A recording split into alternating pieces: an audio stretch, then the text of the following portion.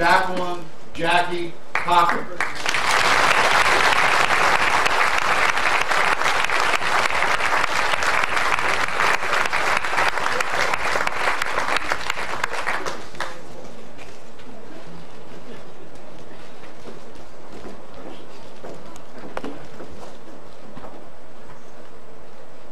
The Lockheed P-38 Lightning fighter plane weighs 17,500 pounds loaded. It has 4 50 caliber machine guns and a 20 millimeter cannon. It's powered by 2 Allison V12 1,425 horsepower engines. It can climb over 20,000 feet and reach a speed of 414 miles per hour. Evelyn Sharp was in that plane when it crashed to the ground in New Cumberland, Pennsylvania. The force of the impact at the ground threw Evelyn through the canopy, and she gave her life serving her country.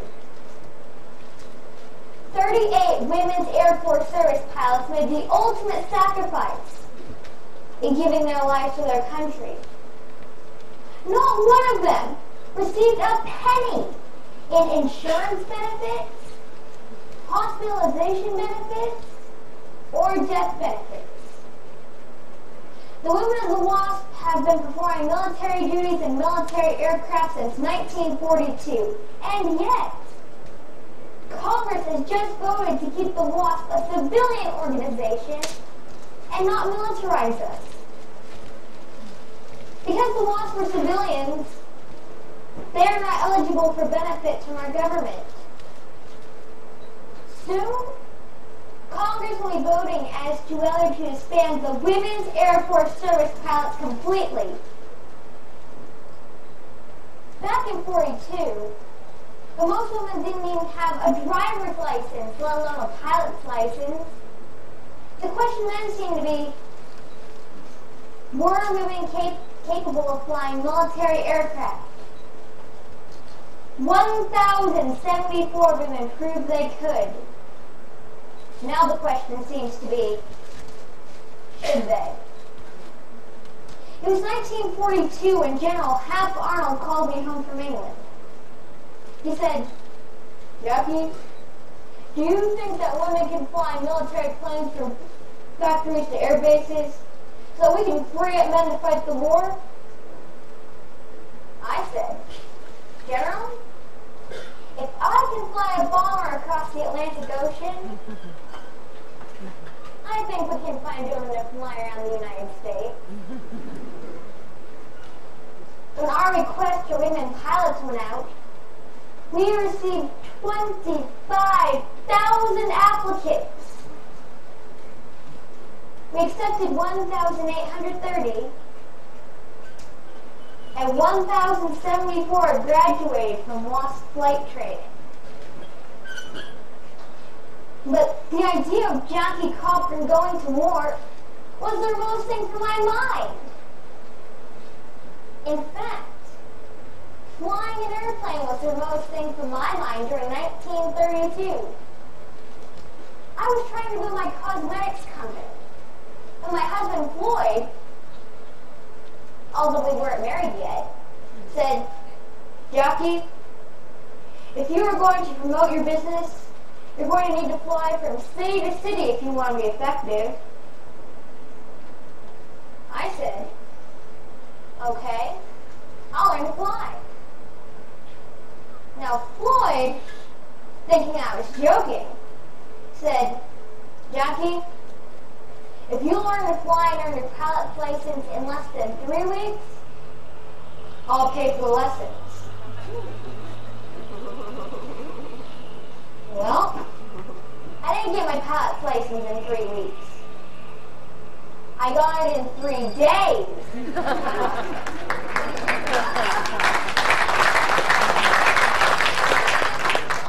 And Floyd paid for it. The day I got my pilot's license, a beauty operator ceased to exist and an aviator was born. Now, when we teach the wasp how to fly, we have 75 different kinds of planes that we can fly around in for free. But I soon learned that flying was an expensive hobby. I also learned that a good way to make money was to enter and win air races. I entered the McRobertson race. You may recall us from London to Melbourne. And I entered the Bendix race many times. I was even fortunate enough to win in 1938. You know, I remember the first time I entered that race. I was driving in my car one day, and I saw a flyer taped to a telephone pole. Now it looked mighty interesting, so I pulled over to look at it. Become a star and win $30,000, it said. Enter the 1935 Trophy Bendix race. Entry forms below. And there was just a box of entry forms sitting there.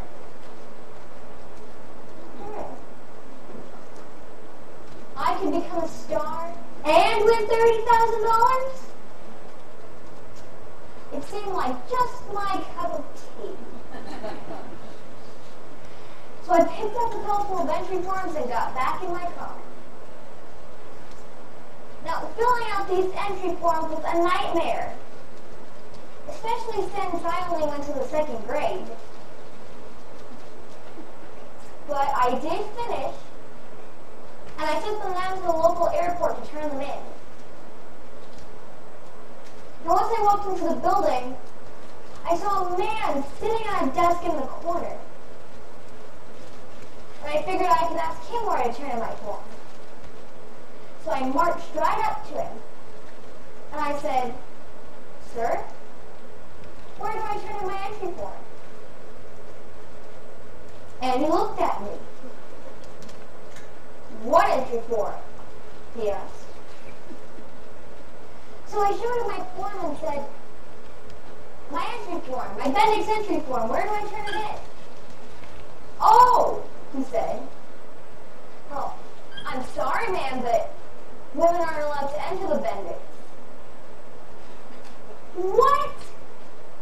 I wasn't allowed to enter the Bendix based on my gender? That wasn't fair.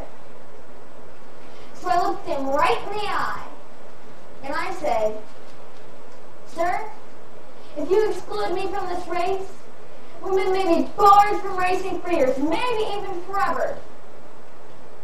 And I walked out. But I left my entry form there on purpose. A couple days later, I got a phone call, and it was the attendant. He said, "Miss Cochran, are you still interested in entering the Bendix?" Now, the Bendix is the most prestigious air race in the world. It's hard, even when it has clear skies outside. So I started practicing every day. I did day flying, night flying, blind landings for months, until finally I was ready. Now, the Bendix goes from Los Angeles, California to Cleveland, Ohio. So the race starts in the middle of the night. I was set to go up at about 12:30, but I had to be delayed till 2:30. After hours of waiting and waiting and waiting, it was the guy in front of me's turn to go up. I met him, actually. It was his first air race, and frankly, I had never seen anyone more proud. So he jumped into his little airplane, waved at me, and took off into the night. Now, there was pea soup fog out there. After a couple of minutes, I couldn't see him anymore. until I saw an explosion in the sky. A fire truck and an ambulance whizzed right by me. So I jumped into my car to see what had happened.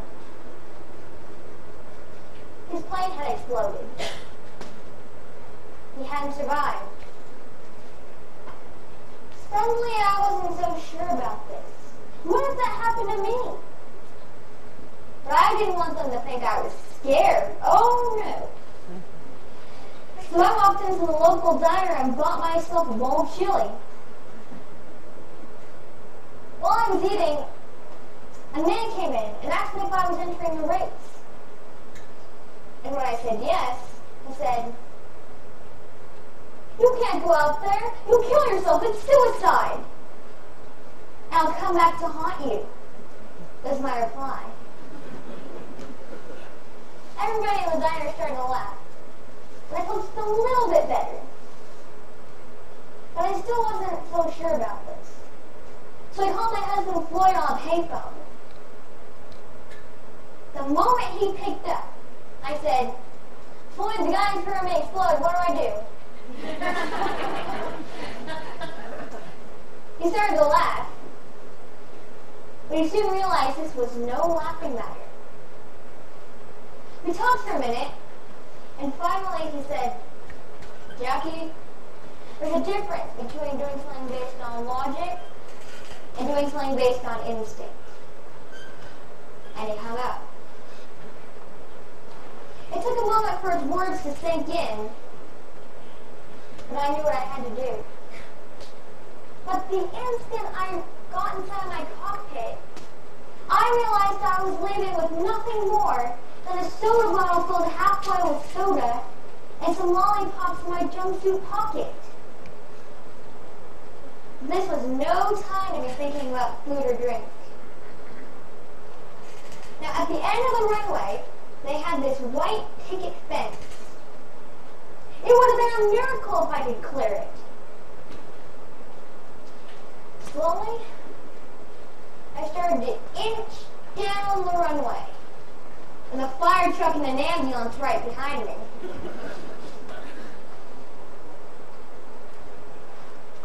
I didn't have to do this. I could turn around right now. But I didn't. So I shut my eyes tight and jerked back on the stick. I found out later that there had been a wire on the belly of my plane that had been ripped off by the picket fence. But other than that, I was okay. I looked around. I was flying. I, a woman, was flying in the Bendix. After a couple of hours, I reached the Grand Canyon. And I looked ahead of me, and I saw electrical storms. I thought of Floyd's words again. There's a difference between doing something based on logic and doing something based on instinct. Now, when I had left that airport, I'd been doing it based on instinct. But it was not logical to fly through that electrical storm. So I turned right around and went back to the airport. And once I got there, I was greeted by reporters. And they asked me, "Are you alright? Did something happen? Did a male pilot threaten you?" I just said I'd gotten tired and quit. It didn't matter so much anymore. I could always enter again. Gosh, all this cross-country flying reminds me of the first time I ever flew cross-country. It was about 2 days after I got my pilot's license, and we heard there was going to be an air meet in Montreal. Now, when we teach the WASP to fly, we teach them how to read maps, identifying checkpoints, compass navigation, and radio ranging. When I learned to fly, I didn't know any of that. All I knew was You push the stick forward, the cows get bigger. You pull the stick back, the cows get smaller.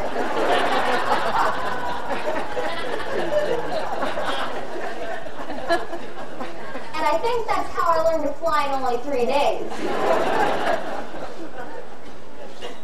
Well, anyway, we heard that all the best flyers were going to be at this air meet. So I decided to go. But I had 2 problems. Number 1, I had no idea how you got to Montreal. And number 2, I didn't have a plane. Now out on the airfield, there was this man named M.E. Grevenberg. Everybody called him Grevy. So I marched right up to him. I didn't know anything about it. All I knew was his name was Grevy, and he had a Fairchild 22. So I walked right up to him, and I said, Grevy, that's a nice plane you got. I'll be fixing to buy it. Then he asked me about my flying experience. And I had to admit that my pilot's license was only 2 days old. Then he asked me if I'd done any cross-country flying to back up the license. And I had to say no. This is crazy, he said. You can't go to Canada alone. I'm going with you. No, I said. I'm going to Canada alone. I want to. Now we debated this for some time. Until finally he said, fine, I'll give you the plane on one condition. Its original price when it was brand new, $2,000. And it took me a while, about an hour or so, but I came up with the money, and he gave me the plane. Then I met an old codger who knew the way to Montreal, and gave me detailed instructions. Follow the Hudson River to Lake Champlain. Once there, land at the airport and ask for directions.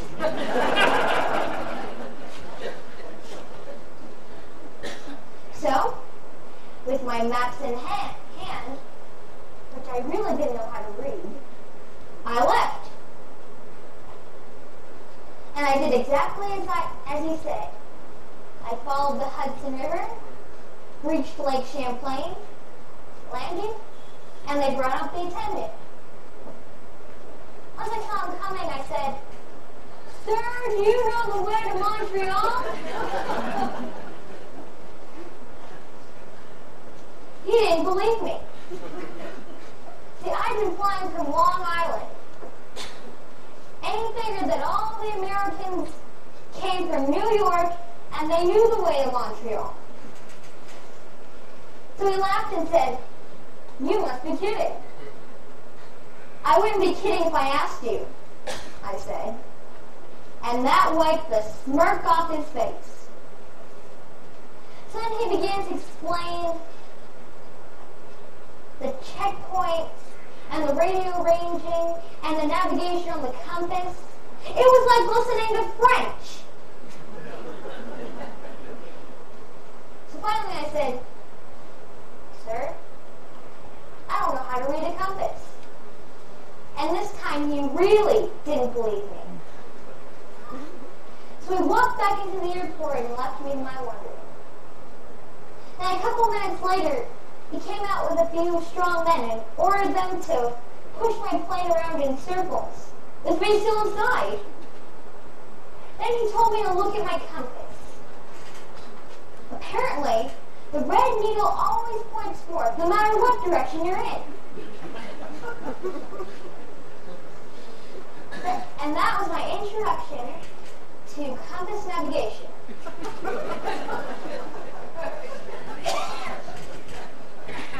Now, once all this was done, I jumped out of the plane to thank him. It was a windy day, and I almost got knocked down. But I didn't care. So I held out my hand and said, thank you. He looked at me in a strange way. But then I went back into the airport. Now that I here the way to Montreal, I flew the rest of the way there. And once I landed on the airfield, I pulled my compact out of my purse and, I was a mess! Now I knew why the attendant was smiling. My hair was windblown and my makeup was smudged. So I reached into my purse and pulled out a new tube of lipstick. And you know what? To this day, I never leave a cockpit without freshening my makeup first.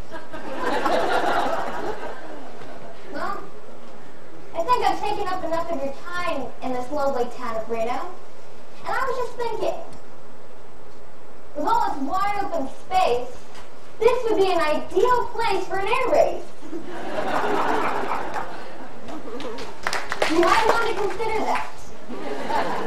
Well, we're going to win this war, ladies and gentlemen. Please support our fighting men before you leave tonight by buying more bonds. Thank you.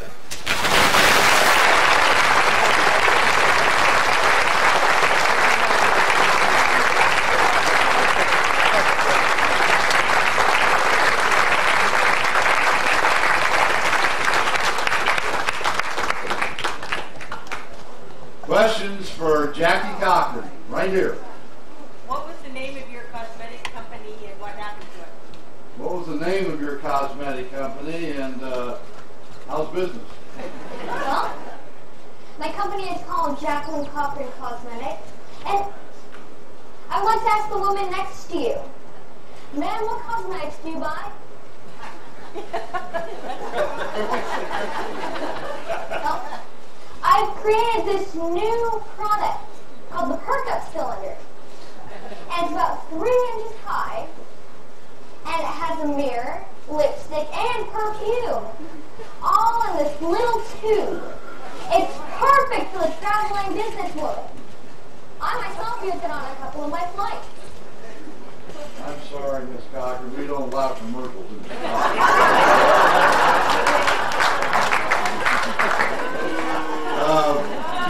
do we have some other questions for our great pilot friend here? Yes, and I'll go to the back. Yes, where do the WASP girls get their training?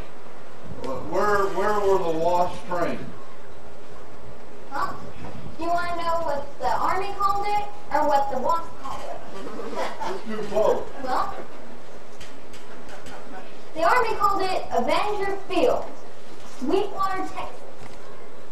Now, they have heat and dust and snakes and spiders and scorpions, and that's where we train our wasps. It was the perfect place.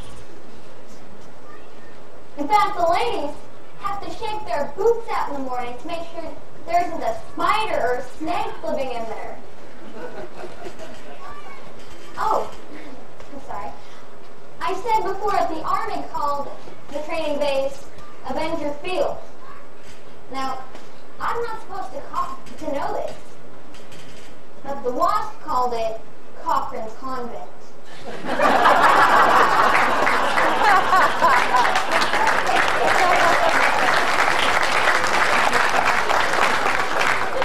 I just read an article recently that said the reason why God created men was to kill spiders for women. I just thought I'd add that. I have a question back here. Yes, sir. Did you ever meet Amelia Earhart? Oh, this is a good question. Did you ever meet Amelia Earhart? Yeah. At Kansas School, I might add. Amelia. She's one of my best friends. And I would like to clarify something. Now, there are some people here who think that on Amelia's last flight, she was going on a spy mission for the U.S. Well, if it was a spy mission, it was probably the most bungled-up spy mission ever concocted. Well, that wouldn't be unusual for our government. You see, information is useless unless you receive it. Now, Amelia is going from this big landmass of New Guinea over the Truk Islands to Hawaii, to this little spot in the middle of the ocean called Howland Island, and then on to Hawaii. Now, if this really was a spy mission, wouldn't it make more sense to go from Hawaii to Howland to truck to New Guinea? See, New Guinea is this big landmass, and you can see it from anywhere, with less than perfect navigation, with less than perfect weather. And another thing, Howland is in the middle of the ocean. You can barely find it. Now, if she had left from Hawaii and couldn't find Howland, she had plenty enough fuel to turn around and go back. Now, when she went from New Guinea to truck to Howland, she didn't have that luxury. I don't think it was a spy mission. Actually, I think that it was one of her husband, George Putnam's publicity stunts. Oh. Let's see, maybe one more question in the clear in the back here. Yes, ma'am. Did you wear the same uniforms as the men did in the military? The question is, did you wear the same uniform as men did in the military? No. Actually, in the beginning, the Army didn't even want us to have uniforms. But I insisted that we would. So, the Army wanted us to wear WAC uniforms. Well, we weren't WAC. And I didn't want my ladies wearing some cast-off uniforms that I think are made of the same material they make tents out of. So I hired a couple of designers in New York to design the uniform, and I showed it to the Army. Well, I kind of cheated a little bit on this. See, I hired just an ordinary woman to wear the wax uniform, and I hired a beautiful New York model to model our uniform. Guess which one the Army picked?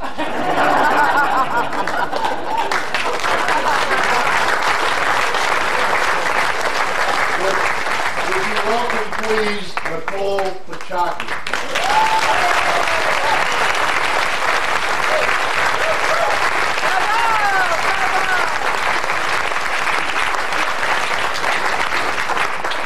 Nicole is a sixth grader at the Rollin Melton Elementary School, and of course we know that Rollin Melton was a great supporter of Nevada humanities and one of the great journalists and writers from this area, and his wife Marilyn also was a great supporter, so I think that's appropriate. This is your second year in Chautauqua, young Chautauqua. Are there some questions for Nicole as the person, the scholar behind Jackie Cochran? Yes, right here. I'm just wondering if she could tell us a little bit about all her awards and what she won. You're talking about if Nicole could tell us about the awards Jackie Cochran has won. Can you tell us a little bit about the records and awards of Jackie Cochran? Well, when she died, she'd won the record for more world records set by any other pilot, male or female, in history. Wow. And she still holds that record. Wow. She set lots of records like first woman to fly a bomber across the Atlantic Ocean, and first woman to break the sound barrier. She won the Businesswoman of the Year award twice in a row,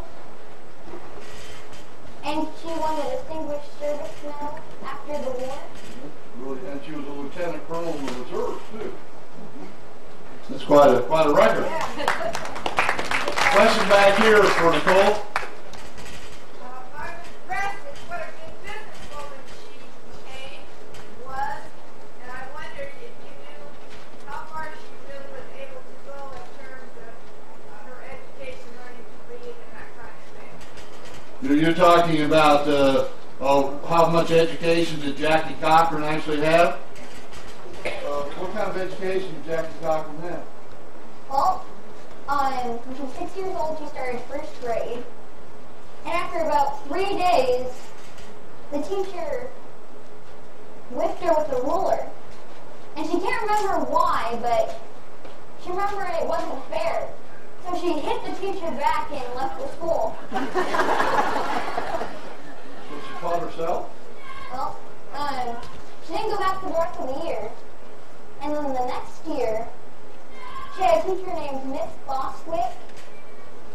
And Miss Bostwick would still hit the children, but she was fair about it.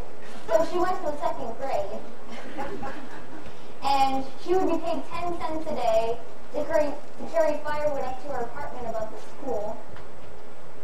And then the next year, Miss Bostwick moved back to her hometown in Cleveland. And Jackie was so crushed, she never went back to school. So how did she get educated? Well, she had a very wide vocabulary. Not because of, like, textbooks and things, but whenever she would hear someone say a new word, she would write it down and use it as many times as she could in her daily vocabulary. That's really remarkable. I'm going to bring us to a close here. I'd like to ask our other three young Chautauquans to come back up on the stage so that you all can express your appreciation. Let's get up here on the stage. We've got Emma Goldman and Clara Bowe and Jacob Reese along with Jackie Cochran.